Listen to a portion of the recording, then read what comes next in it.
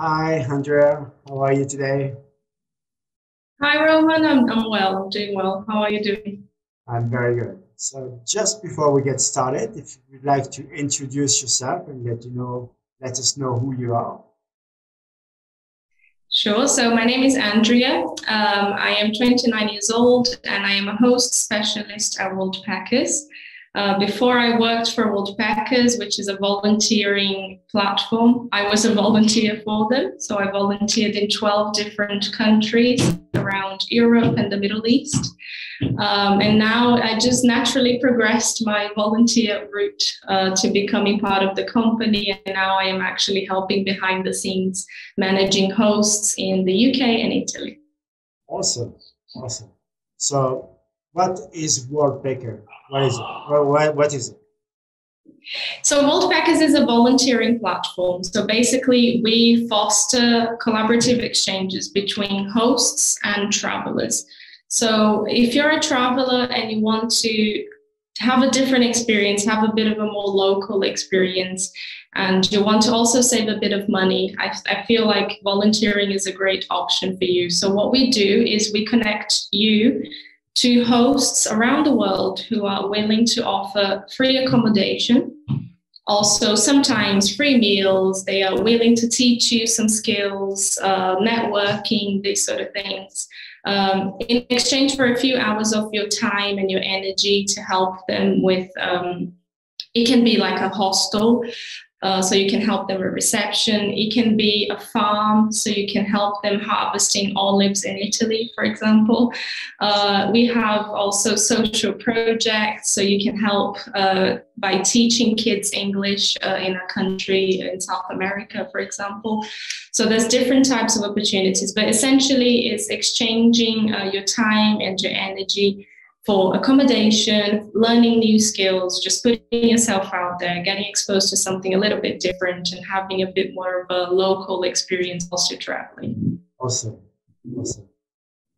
So you pretty much explained the second question. How does it work? Yeah, yeah, there you go. And why? Because you say you was a volunteer before, so why did you choose to become a volunteer? Why? What inspired you to do that? I think at the time, I'd been living in the UK for 7 years. I'm originally from Brazil, but I lived in England for 7 years. And I'd just been made redundant from my job. So I was at a time in my life where I was looking to try something new. I wasn't very happy with the job I had. So I was trying to figure out what I wanted to do from then on, and just have some different experiences, new experiences. And I had found a freelance gig that allowed me to work online, so I could work from anywhere in the world. But it just didn't pay me enough because I was just getting started in that whole like industry of remote working and all that. So I was also looking for a cheap alternative so I could travel for longer and I could go to different places which I couldn't normally afford. So volunteering kind of combined these two perspectives, right? So it makes traveling a lot cheaper, but it also gives you a different experience of traveling as well. How old were you when you did your first experience? I was 28. 28. Is it a minimum age to get started? So you need to be at least 18 years old. That's the minimum. That's the minimum. So then, if you want to then apply for our opportunities on Worldpackers, you will see that each position has a different requirement. So the hosts can set the age requirements to whatever they'd like. But we have 8,000 hosts, over 8,000 hosts on the platform. So you will definitely going to find something for your age range. Of course. All right. Let me carry on. So what was the last one that you did, and what was the process and everything? Yeah, so the most recent opportunity I had was in England. I volunteered at an equestrian center in rural England, like in the west part of the country, almost on the border with Wales. So they were a family. that had horses as well. They had horses for competitions and also for TV commercials, these sort of things. And I helped out by just cleaning up the stables, also looking after the horses, like making sure they were fed, that they had water, a bit of grooming as well, which was my favorite part of the experience. Yeah, taking them out for a walk, just the whole like horse care thing. And in the meantime, all the volunteers, we were staying in the family home, which was really nice to have a bit of a family vibe as well. And I think this is what I was looking for, because I'd been coming from like big cities in Europe and I wanted a more rural place. So I just went on the platform, I searched for opportunities in England, and I selected one of the filters. We have so many filters for different like vibes. And I selected like, oh, I want a rural vibe. And then this position came up. I had a look at the reviews. The reviews were amazing. They were very experienced hosts. So I applied and got accepted. And it was a really, really amazing experience. You like horses before to go there, or did you just find out when you were there? It was an interesting thing because I used to have my own horse when I was a kid. Right. And I used to ride. I learned how to ride when I was 5 years old. But that was like a part of my life that I'd been really disconnected from. Like I hadn't ridden a horse in a very long time. And when I came there, I kind of like rekindled this passion. Like I found out that I rediscovered this passion.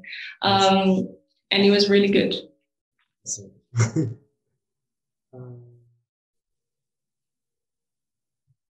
So how long does it take for someone who wants to book? From the booking to going there, how long does it take normally? So there's different types of people. You know, some people like to book well in advance, and you can apply for a position on the platform up to 6 months in advance. So I can apply today to volunteer in 6 months' time. I guess the average is 4 weeks. So people tend to apply 4 weeks before they are due to travel. And because, you know, you will start talking to the host. You want to get to know each other before you go there, right? You just don't want to show up and not knowing what to expect. So you have a conversation with the host. Some hosts like to have a video call as well, to get to know you better, to give you an opportunity to ask questions. So just like 4 weeks is a good time frame to give you time to find the perfect experience, to go through that messaging process and then be accepted, book your flights. But having said that, if you want to find help, if you want to find a position last minute, it's also possible. The platform has a filter for last minute help. So say you are having a holiday in France and you just want to find a position there and then, if you found out about Worldpackers, you can do that. So you can I have found a position in less than 7 days, like between the day I found it and the day I arrived, it was less than 7 days. So it's possible as well.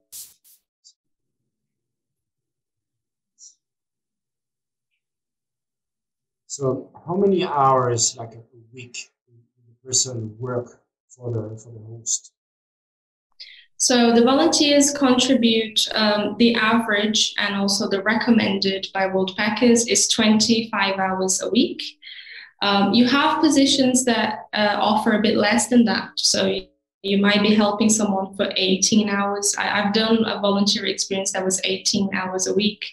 And the maximum that we allow is 32 hours a week. And this is also something that you can select based on your lifestyle and what you're looking for. So for example, digital nomads, if you already have a job, like you don't want to help for 32 hours a week because you won't have time. But there will be positions that will ask for less than that, for 20, 18 hours. So that works as well. So it depends on what you're looking for.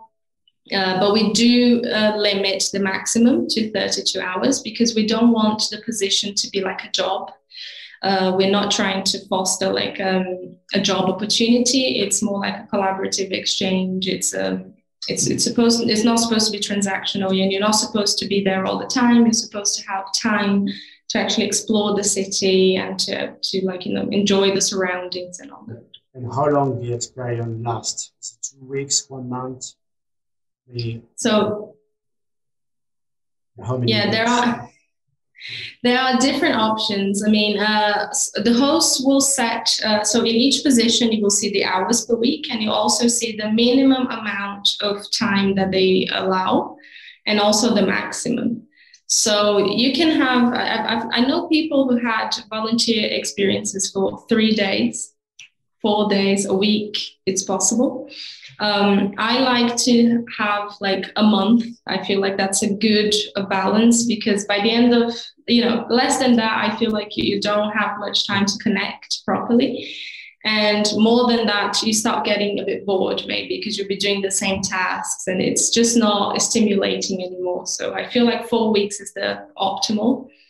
But you can do, during the pandemic, unfortunately, a lot of people were stranded in countries, and then a lot of people volunteered for 3 months in the same place. This was something that happens as well.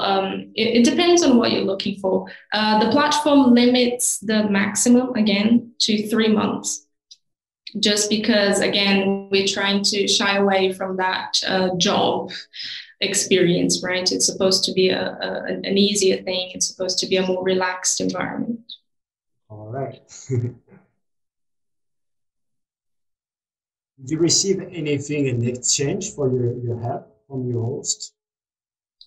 Sorry, what? Do you receive anything in exchange? Did your host offer you something? So what they offer is, first and foremost, free accommodation.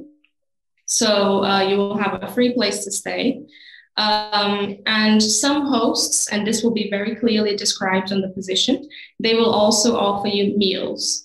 Apart from that, there's other things, like if they have a bar, they might offer you free drinks at the bar.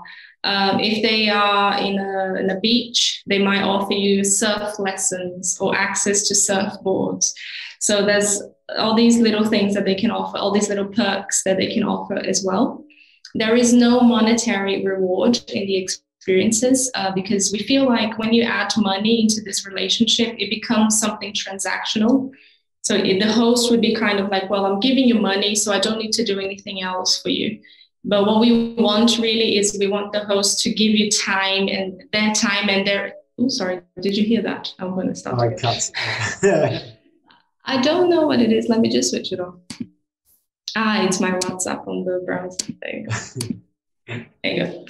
Because what we really want is, we want the host to give you their time and their energy, spend time with you, tell you about the city, show you around. And if they give you money, it kind of feels like, well, here's your money. I don't need to do any of that anymore. So we don't encourage that. What can happen is some social projects like NGOs or even an eco project, they might charge a fee for the volunteer just to keep the project running. But again, this is very clearly described on the position. If you're not okay with that, you can absolutely look for positions that don't have this additional fee. All right. So what was the budget? Because to create the accommodation, most of the people will get the accommodation, some of them will get the food. How much do we need in their pocket to be there? What will be the budget, the recommended budget for them? I guess it vastly depends on where you're going and what your host is offering. So, for example, during this experience when I was in England at this equestrian center, I spent a month with the family, and they offered all the meals and free access to the kitchen. They would ask us like what we wanted them to buy. And in the 4 weeks I spent there, I didn't spend a single penny. So it was a free trip. I had to buy the ticket, like the train from London to them, and that was it. But it depends. So if you're in a volunteer experience without meals, you will have to factor in the food, right? And then if you're in Western Europe, this might be a bit more costly. If you are in a country like Russia or in Eastern Europe, you'll probably spend a bit less. Also in South America, so it depends a lot on where you are. But if you are on a strict budget, you can absolutely just search for positions that have meals included. We have a filter for that. So you can just consider those positions because then you can fit your budget to that route, I guess. How many countries are available at the moment? We have hosts in almost every country. I can't tell you the number for sure, but like name a country and we'll have a host there. All right, that's awesome. We spoke about the age earlier. So the minimum age was 18. Is there like a, for example, if you're over 50 years old and you can't do it, is there like a... There is no maximum, and we have some... Yes, there is no maximum. And we have some volunteers who are in the 50s, 60s. We love them so much because it takes a lot of guts, doesn't it, to at that stage of your life to try something like this. Compared to a working holiday, for example, there's a maximum of 35 years old, and when you're 35, you're... Exactly. This is awesome for most of the people. Yes, and we are, I work with hosts in the UK and Italy, and I'm always encouraging them to increase the age requirements to give some space for those people as well. And they always, whenever they try it and they have an older volunteer, they get positively surprised, I guess, because these people come with a different energy. And what about if a family wants to come to help and they have children with them? Is it something that's possible as well? So people who are under 18, they can't take part in the experience. So for example, your child, if you want to volunteer and you have a child, you can volunteer. The child can come with you, subject to the host being okay with that, of course. But your child cannot help you in the hostel or in the project, right? We also have plans for couples. So we have the solo plans where you buy just for yourself, but the couples plan offers a big discount if you want to volunteer with a friend or with your partner, or if your child, given that they are over 18. Yeah. So it's a big opportunity as well because the discount is almost 50%. So it's a good thing if you're thinking of traveling with someone else. Awesome.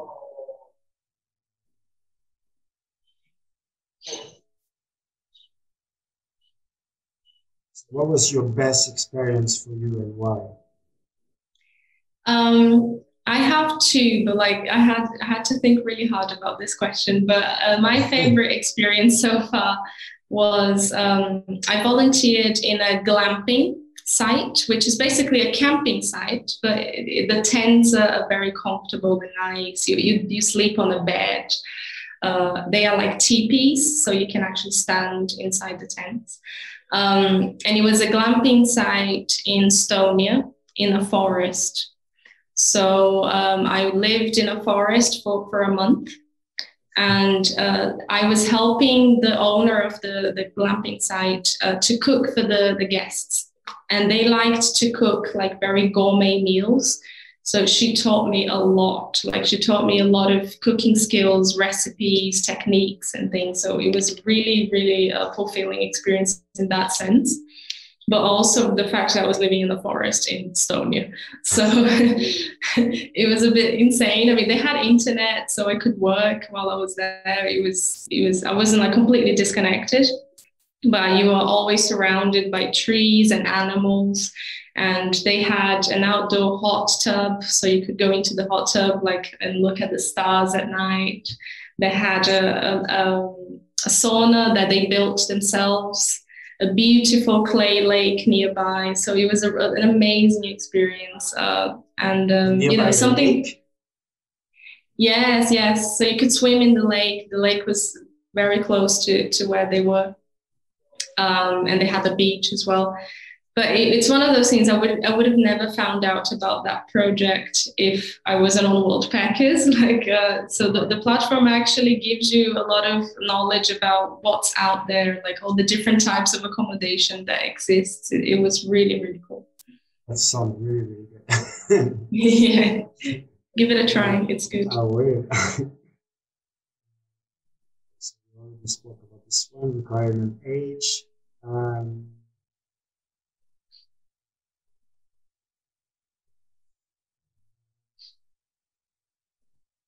So obviously you meet a lot of people when you're doing this as well. Yeah, there's always a team of volunteers. Maybe during the pandemic, it was a bit quieter, of course, but normally you're going to be part of a team of volunteers and staff as well, and you connect with a lot of people. And you know, the volunteers, they're always like a little family, you know, and you keep in touch with them. I kept in touch with so many people that I volunteered with. Some of them I went on to meet again in other parts of the country and like other parts of the world even, and just like travel around together. So, and you know, that experience is so intense. It's so like important in your life that you kind of bond very quickly. Also with the hosts, because you know when the host sits down and spends time with you and they take the effort to show you around. So a good example of that was I volunteered in Lebanon in a hotel. Uh, and this was in the middle of the pandemic. I got stranded in Lebanon, and then I found this experience, and then I started volunteering there. And there was no guests, a bit of staff hanging around the hotel, and it just me and the host. And then like the host would just be like driving me to see parts of Lebanon, and like it was his entertainment, you know. Like I feel like having a guest, I wasn't like a guest, I was a volunteer, but like having someone around gave him a bit of life, you know, a bit of energy. And he would just like, Andrea, like pack your stuff, let's go to Biblos. And then we like get in the car and then he would drive me there. I would have never lived an experience like that if I wasn't volunteering. So it is a very, keep in touch with the volunteer and with the host. Yeah, so for this host, I built a website for his hotel. This was my task there. And then sometimes he messages me and he's like, yeah, I'm getting a lot of bookings for your website. Thank you. It's so cool. Oh, he has a question about the website. He goes like, oh, sorry to bother you. So it's really nice. And I mean, when you go back, you always have a place to stay. He told me like, oh, come back, bring your mother to visit Lebanon because my mother is half Lebanese. Like she needs to visit Lebanon. I will show her around. So these are connections for life. You know, it's something that you don't get in any other way.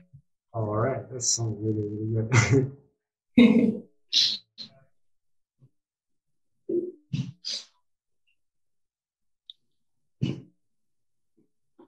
So you said before that you traveled to a lot of countries.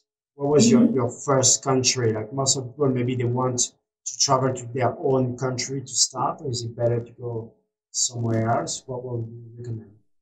Yeah, that's an interesting question. A lot of people feel a bit intimidated because volunteering is something quite new. So for a first experience, I would say it would be nice to maybe start in your own country. I'm sure we're going to have lots of options in your own country. Scared. Pardon? Some people are maybe scared to go abroad for the first time. Yeah, they don't know what to expect and they don't want to find themselves in a different country in a new experience. So yeah, absolutely. Try maybe your country first.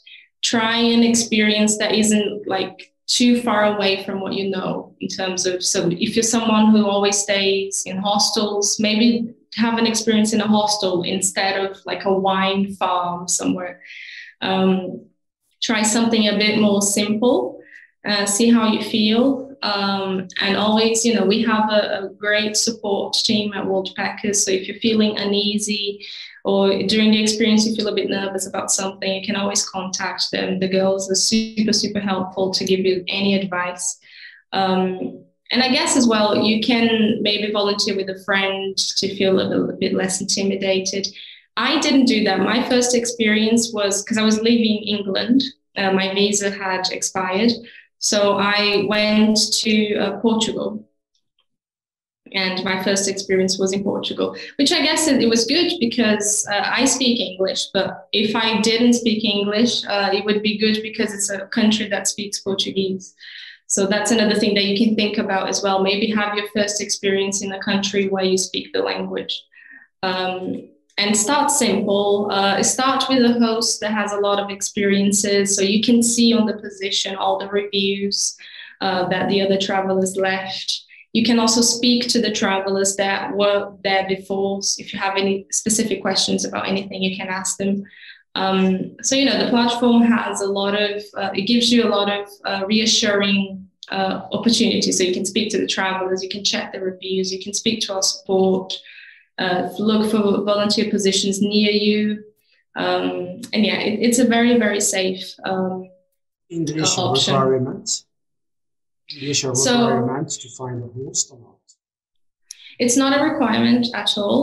Each host will set the requirements of language as well. They can set which languages they need you to speak and at what level. And, some hosts will require a bit of English, basic or intermediate, but some hosts won't. And again, you can use the filters on the platform and select, this is my language requirement, what's out there for me. And there are several positions that can accommodate people who don't speak English.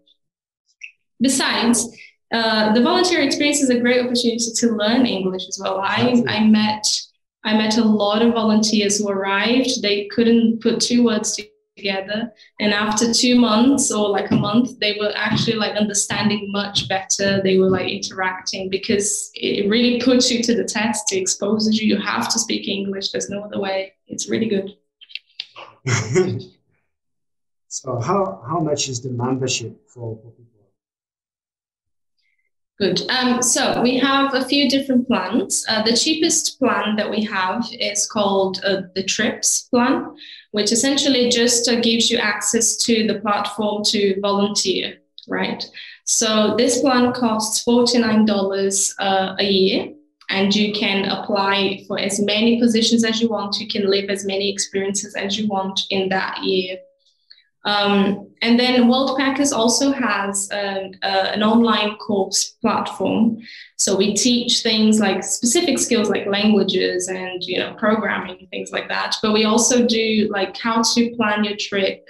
If you want to become a digital nomad, there's courses offered by digital nomads giving you some tips and things like that. So if you want access to the platform of courses as well, you can sign up for the pack plan, which is $99 a year. And if you are with a friend, remember I mentioned there's a big discount if you're traveling 2 people, you can you can sign up for the couples trip plan. So again, you will have access to the platform to volunteer as many times as you want. And instead of paying $99, which would be the price of 2 solo trips plans, you pay $59. So it is much, much cheaper if you travel with 2 people. Just remember that you have to always travel together. Okay. Yeah, if you're traveling with your boyfriend or girlfriend or, a friend, it is a good option as well. Awesome.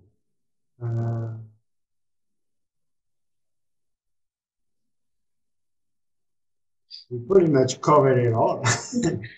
Very quick.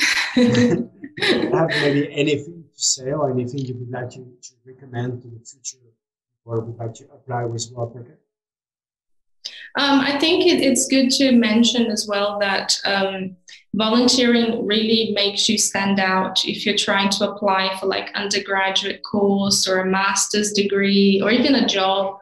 A lot of people have the same standard experiences in the CV, but when you put something like this, like I helped cook in a forest in Estonia, it really makes you stand out.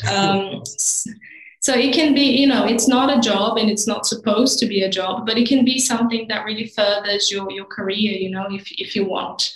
And also just learn not only technical skills, like you can learn how to, you can learn a lot about hospitality, you can learn how to cook, but you also develop a lot of soft skills, which I think, a lot of young people who stay at home all the time, they don't develop these things as quick as they could.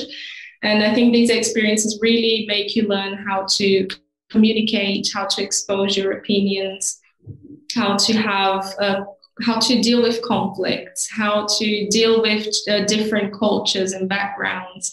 And I think this is so useful, something that is not taught in school as well. So I think that's a great use. A lot of people refer to volunteering as like, oh, it's a cheap way to travel. And it is, but it's so much more than that. And I hope that people that are watching us or listening to us, they give it a go and they share with us then the learnings, because it was a real life-changing experience for me.